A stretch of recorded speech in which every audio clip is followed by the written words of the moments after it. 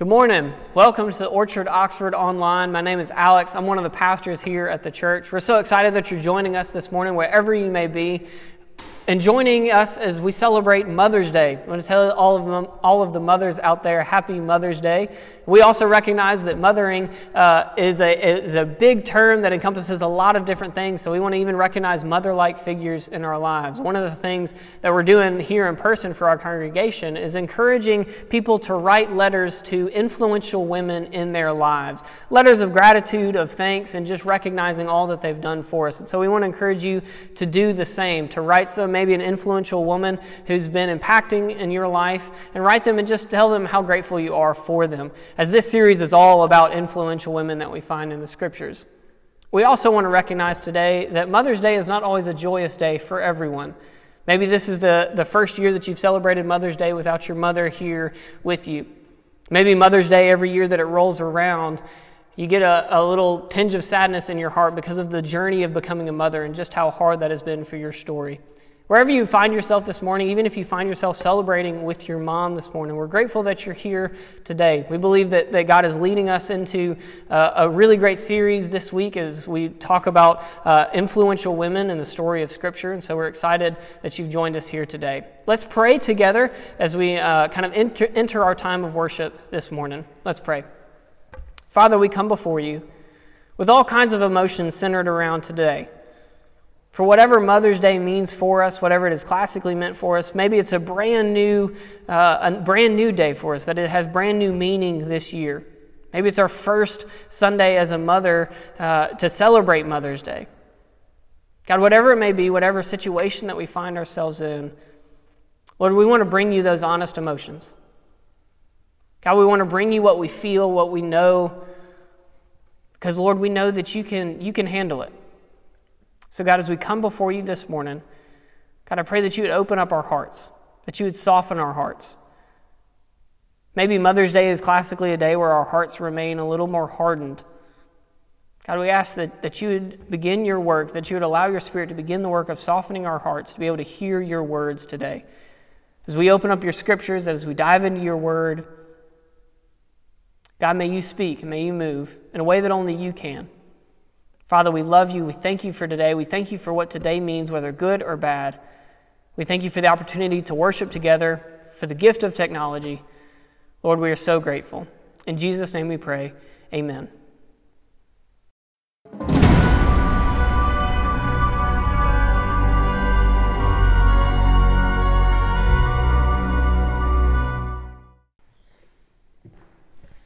So the year was 2004. I was visiting one of my best friends from high school. His name's Steve, down in Florida. And we had a long, hard day together. We were doing some work on his house, and we decided just to kind of hang out at another buddy's home. And he's like, hey, let's go out to this back river canal. My buddy's got these paddle boards. Let's just kind of have a chance just to enjoy the waters. And so we rode them kind of unconventionally. We weren't standing up. We're kind of just on our bellies and in a swim-like motion, moving our hands and our legs. And I got to the point in the river canal where it's just completely peaceful. My arms and legs are just kind of dangling in the water. And my buddy Steve's a little bit further up the canal, and he turns around and he yells at me and he says, Eric, get your hands and legs moving, buddy. There are alligators out here. And just to show me how serious he was, he said, last week we caught a 3 or 4 foot alligator, taped its nose and threw it in a buddy's bed. Here's the thing. I grew up in Ohio. I don't care if you're from Ohio or you're from Mississippi. I don't do alligators. Not at all whatsoever. I completely panicked. You know, there's a word for what happened in that moment. We would call that a plot twist. It's this unexpected development in my story. I went from peaceful in the water to panic, and how will I handle this crisis or adversity in front of me? Now, plot twists happen in every great story. We see this happen in movies, books. For you Star Wars fans, may the 4th be with you this last week. But we know the greatest plot twist in all of the Star Wars series is that when Darth Vader looks at Luke Skywalker and says, no, I'm your father. How will Luke handle this crisis? We think about maybe the famous story, The Lion, the Witch, and the Wardrobe, where Aslan eventually gets killed by the White Witch on this stone table. And we're like, what's going to happen now? The king of the beast is gone. And then the plot twist happens. Aslan is resurrected. We didn't see that coming. Every great story has a plot twist. And the Bible is no different. I don't know what your expectations are when you come to the Scriptures, but the Scriptures are filled with a ton of plot twists. Impossible battles that happen. And guess what? They're won.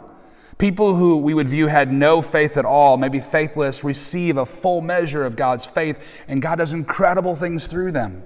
We look at people and kind of the mess of their lives, and we recognize they feel unworthy, and God declares that they're beloved and worthy. The Bible has a ton of plot twists. You know what it also does? Your story, my story, our lives. We begin today a brand new teaching series called Plot Twist. Friends, my name is Eric. I'm so excited that you've joined us this morning, that you've carved out space to hang out with us. We never take that lightly. But we're excited in the plot twist of our lives in this teaching series. We're going to be looking through pivotal characters in the Scriptures, key women who we learn from their story, find our story in their story. And it's our hope then how they handle these scenarios, that we might learn, adapt, and have a willingness with open hands to say, Holy Spirit, work through our lives. So today, we're going to be looking at the story of a character by the name of Lydia. You're going to find her story in the book of Acts, the 16th chapter, verses 6 through 15.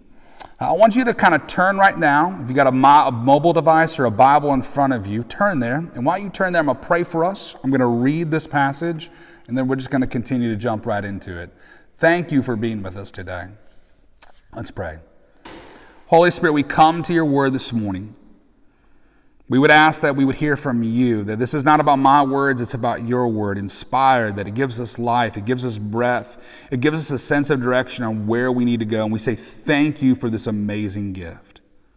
We pray right now, by the power of your Holy Spirit, that we would see you clearly, that in any plot twist in our life, however we may feel right now, God, we are open to take risks and chances, and that would you give us boldness and courage to respond to things that you're calling us to be about. We just don't want to know a bunch of stuff right now about you, God. We want to know you personally and experience you and walk in faith in that. In your name we pray, amen. So today's story doesn't start with Lydia. It starts with two characters by the name of Paul and Silas. If you've got your Bibles along, let's read this passage, and we'll just jump right into it. Acts 16, verse 6 and following. Next, Paul and Silas traveled to the area of Phrygia and Galatia, because the Holy Spirit had prevented them from preaching the word in the province of Asia at that time. Then coming to the borders of Mysia, they headed north to the province of Bithynia. But again, the Spirit of Jesus did not allow them to go there. So instead, they went to go through Mysia to the seaport of Troas. That night, Paul had a vision. A man from Macedonia in northern Greece was standing there pleading with him, "Come over to Macedonia and help us." So we decided to leave for Macedonia at once, having concluded that God was calling us to preach the good news there. We boarded a boat at Troas and sailed straight across to the island of Samothrace, and the next day we landed at Neapolis. From there, we reached Philippi, a major city of that district of Macedonia and a Roman colony, and we stayed there several days. On the Sabbath, we went a little way outside of the city to a riverbank, where we thought people would be meeting for prayer, and we sat down to speak with some women who had gathered there. One of them was Lydia from Thyatira, a merchant of expensive purple cloth who worshiped God. As she listened to us, the Lord opened her heart, and she accepted what Paul was saying. She was baptized along with other members of her household, and she asked us to be her guest. "If you agree that I'm a true believer in the Lord," she said, "come and stay at my home." And she urged us until we agreed. So the story begins with these two characters, Paul and Silas. Now, Paul was not always known as Paul. He was Saul, what we read about earlier on in the book of Acts. And in the first century, Saul was kind of public enemy number one for Christians or followers of Jesus. And why is that? Because he advocated and endorsed for the persecution and the killing of several Christians. And in a supernatural way, Jesus meets Paul on this road known as the Damascus Road and has his life completely transformed. Saul, who becomes Paul, it's kind of his new name, marking a new point in his story. literally opens up his heart and his life to be completely sold out to follow after Jesus. In this story is evidence that he just continues to say, God, wherever you want to go, I will go, and share people with the hope that Jesus is, that this Jesus, God's Son, the perfect one, who had no sin, well, he takes on all of our sins so that we can be made right with God. That's good news. That's the gospel. Now, you caught here in this moment that their trip on where they thought they were going to go gets completely sideswiped, and they have to go in these opposite directions. And what I love about Paul and Silas is that God is directing them. It's divine guidance. It's not some human strategy that's directing their mission. They hear from the Holy Spirit say, don't go here. And finally, they conclude to go to Macedonia, having it says here that God was calling them, a call here to preach the good news there. Now, when we read all of these cities in this passage, and there's a ton, wasn't there? You can get confused, like where are we at? I don't even know all the cities here in the state of Mississippi. How do I kind of connect the dots? But here's a pivotal moment in the story of kind of the history of Christianity as a whole. God calls them to Macedonia, northern Greece. This is the first time in all of the story of human history that the gospel, the good news of Jesus, will go to Europe. So consider that for a moment. I don't know your ancestry. I've got some ancestors from Europe.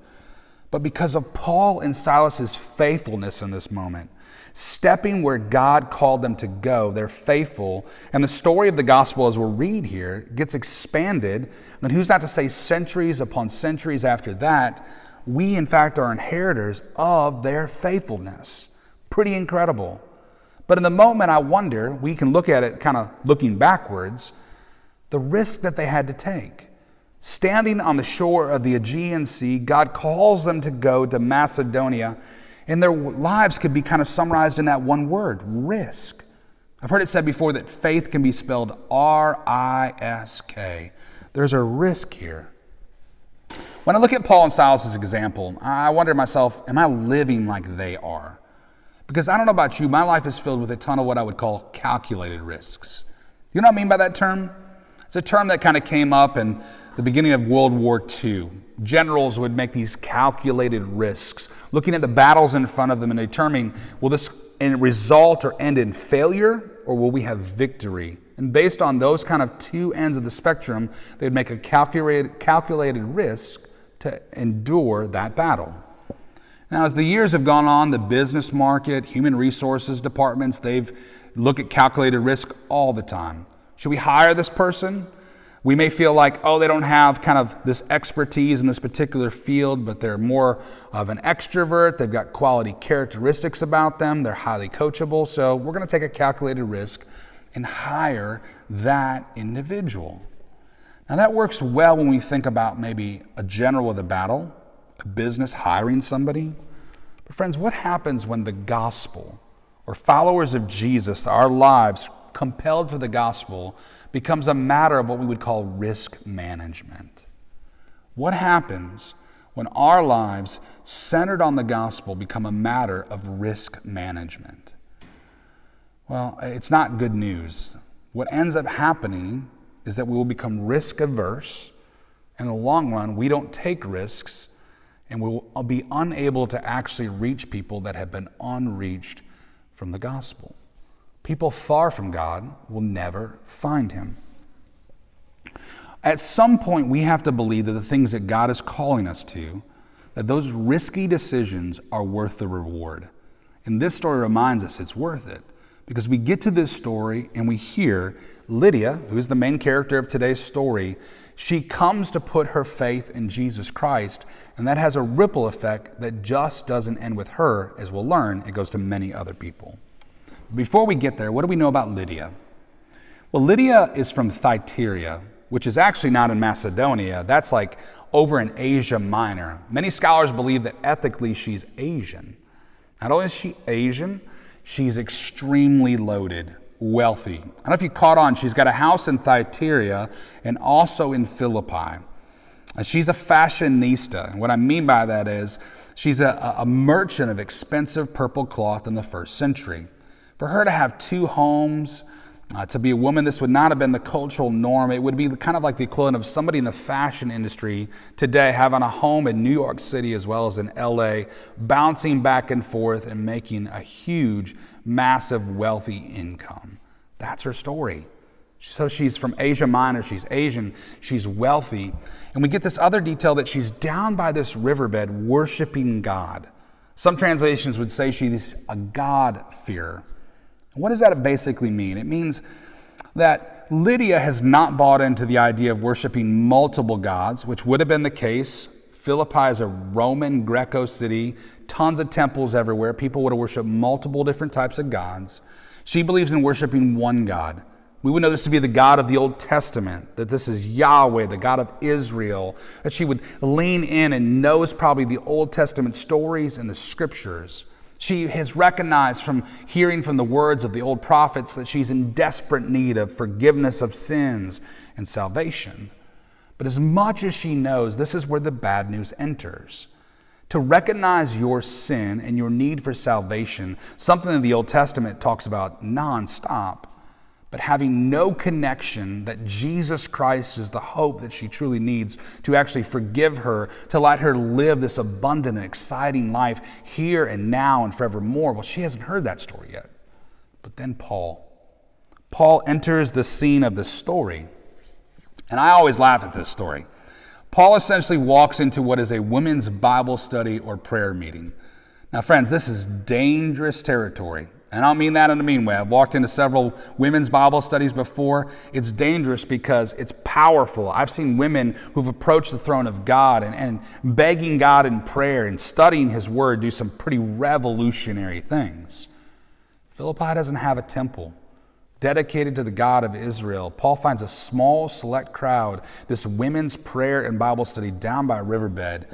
And what little spiritual, what we would call scaffolding or framework that Lydia has, Paul connects the dots that she's missing, shares the story of Jesus.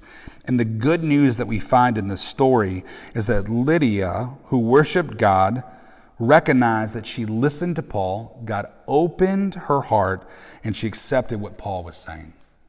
That's a great reminder for us today. That are we praying?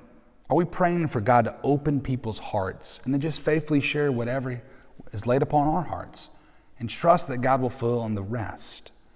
Remember that our success in the gospel moving forward is always just going to be about us saying, Lord, we pray, we share, and we trust that you'll do the saving part. You will take care of the rest. And it happens.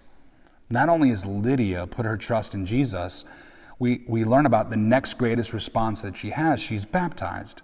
Not only her, like her whole family. This would have been the equivalent of like 3 or 4 family members, and what scholars tell us probably maybe up to the end of like 12 servants. This is the workings of the first church in Philippi. And friends, I want to give you this invitation today. Baptism is probably the most fitting response for us all to make if we put our trust in Jesus Christ. Baptism doesn't save us. Essentially what baptism does is this outward sign of kind of this inward personal decision that we've made. We've trusted, we've repented in our sin, we believe in Christ. And just like Jesus himself was baptized, we take that stance as well. Paul would talk about later on in the New Testament that when we're baptized into the church. This is a family decision, that we would kind of hoot and holler and rally and help one another and keep one another accountable. That's why we need other believers, just like these early believers in Philippi needed each other. And friends, if you haven't been baptized before, I can't urge you enough. Maybe the most important thing that God is asking you to do today is reach out to one of our pastors here at the Orchard Oxford. Nothing gives us more joy than to have those types of conversations. And I do believe in faith today that God is calling some of you to make that decision. If you haven't done it, let's chat. Send us a private message, email us directly. And likewise, if you have an infant in your life right now who they have not had the opportunity to be baptized, and you want that to be a marker and a milestone in their story, in your family story, friends, we would be honored to be a part of that too. Please make that call today. Lydia's story reminds us, and the plot twist that came her way, she didn't see this story coming at all. It turns out in the best way possible. In the plot twist of life and us coming to the big aha of our own brokenness, we find the hope of Christ, and in the response of that is to accept him and to be baptized. And maybe that's where some of your story is right now. Maybe that's the plot twist that God wants to work in your life right here, right now. Now here's what I know.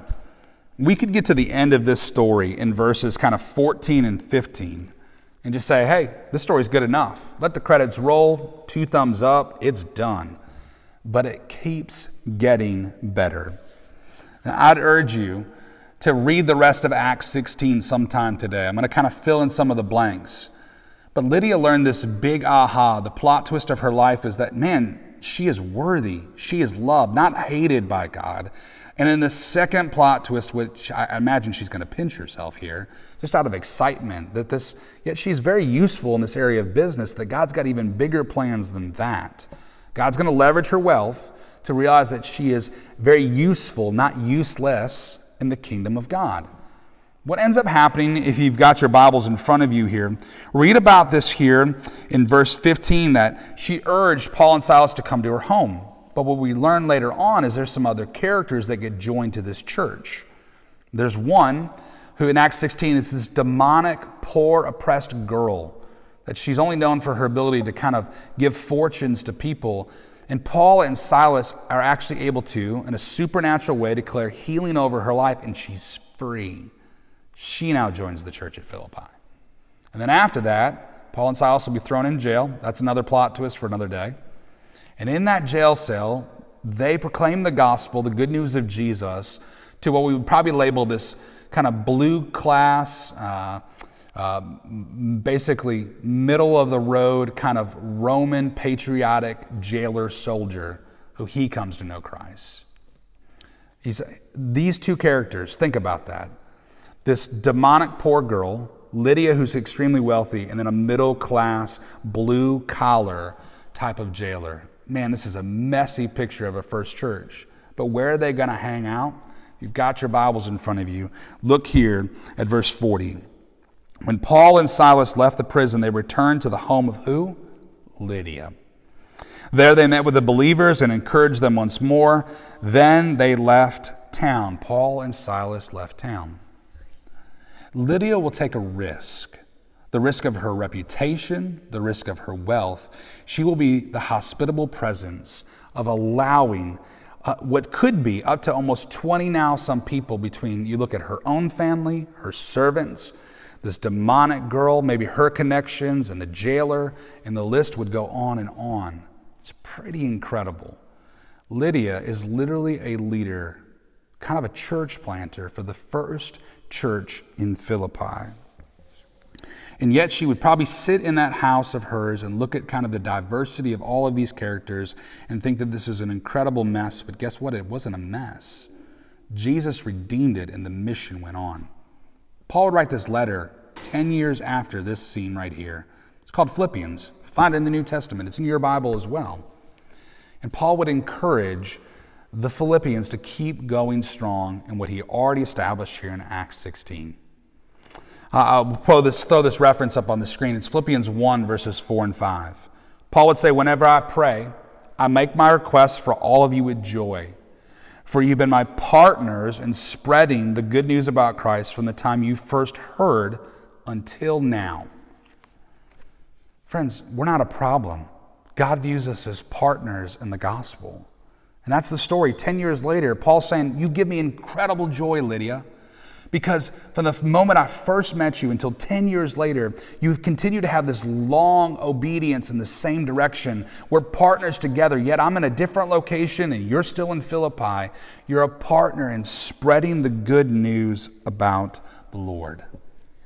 You know, at the Orchard, we say this phrase occasionally. The gospel came to us because it needs to head to somebody else. And Lydia knew that to be true. And friends, do you know it to be true? Who is that somebody else for you in your life right now? Who's close to you that we sometimes underestimate, that if we would faithfully say, God, open their heart and help me to share as I can, that the impact that that might make, that they might be basically set on fire for Christ and they too would share the story. Great investment in a few always equals a greater kingdom impact. And that's what happens. Friends, I think about the story of Christianity as a whole on this Mother's Day. And there are multiple women, mothers and women-like mentor figures in people's lives who've made a massive dent by just simply pouring into the people that are right closest to them. I think about the story of Henrietta Mears. It's probably a name that you don't know about, but I want to read to you the comment that somebody made about Henrietta Mears.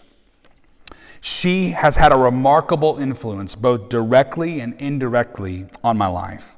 In fact, I doubt that any woman outside of my wife and mother has had such a marked influence.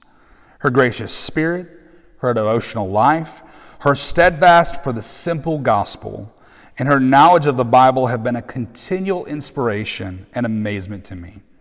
She's certainly one of the greatest Christians I have ever known. That's a pretty powerful recommendation. Do you know who wrote those words? Dr. Billy Graham. Arguably the greatest evangelist in the 20th and 21st century. That Dr. Graham would hang out for a couple years with Henrietta Mears after his college years, that outside of his mother and his wife, she discipled him more than any other woman. And guess what? Dr. Graham would go on to share the gospel with over 2 billion people worldwide. Henrietta Mears, just like Lydia, shared faithfully with the story of Jesus to those that were closest to her, and God, she trusted, took care of the rest. That she took that risk, and it was worth the reward. Who are your mothers? I'm grateful for my mom and for other inspirational women in my life. Thank them today.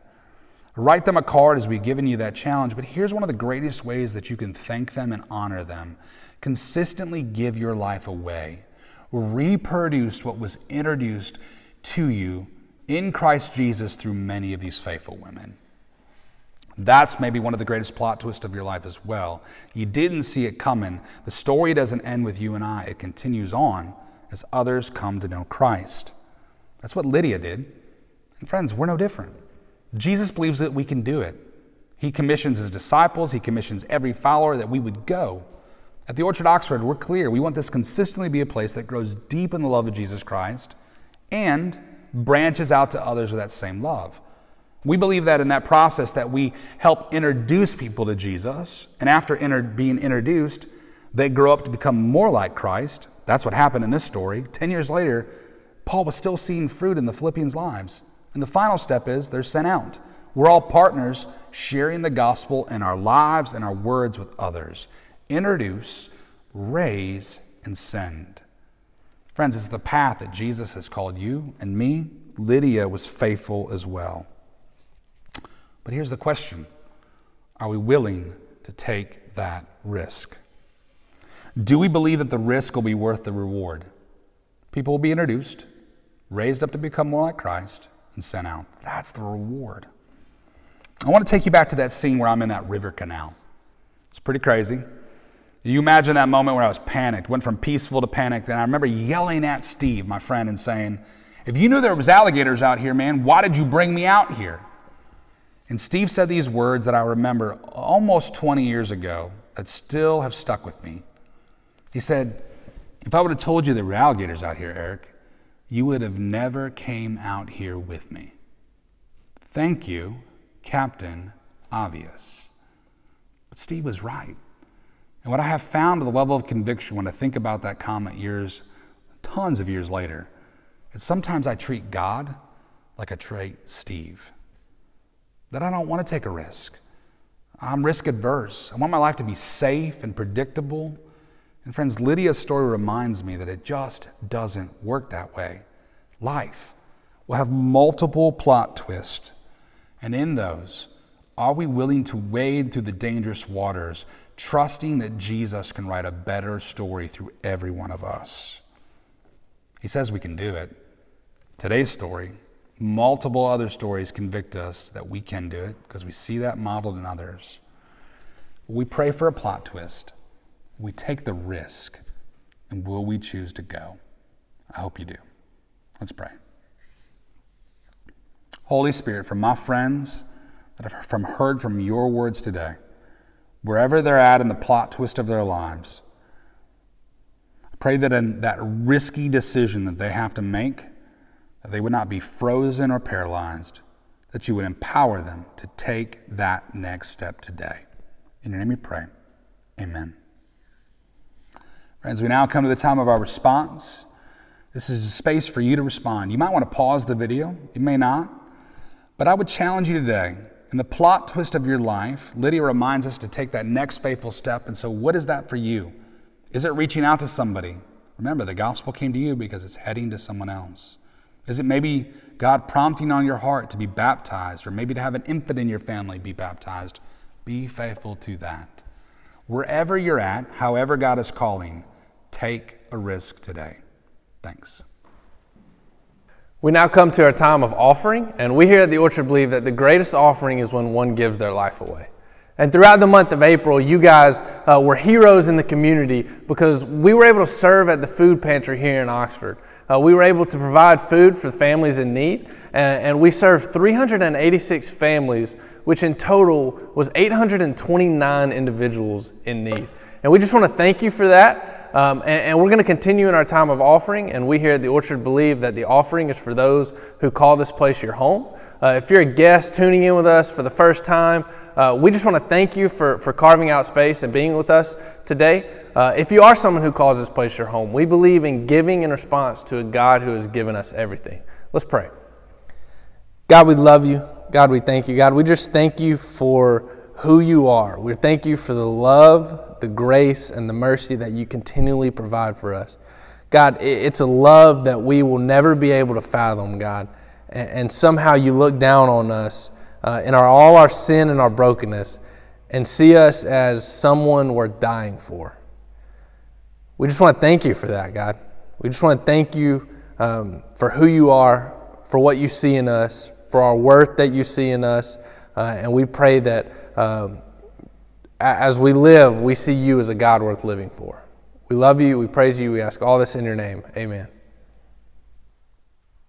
I want to let you know about some things going on in the life of our church. The first thing is for student ministry in June. We're going to be gathering together for the first 2 Wednesdays and the last 2 Wednesdays at lunchtime at a restaurant here in Oxford. We're calling it Lunch Bunch. This is a time for us to gather together and eat together and then go play at a local park. We're going to be sending out cards and that have the times and locations for you.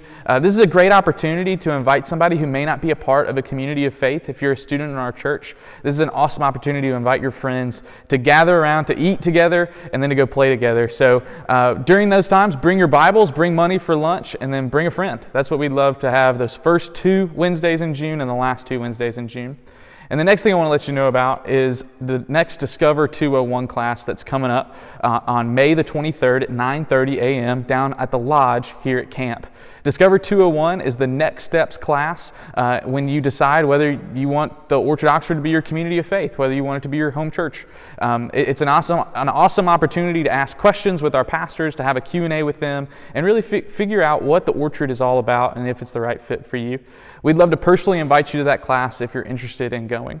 Thank you so much for being here today. We hope you have a great rest of your week, and we'll see you next week.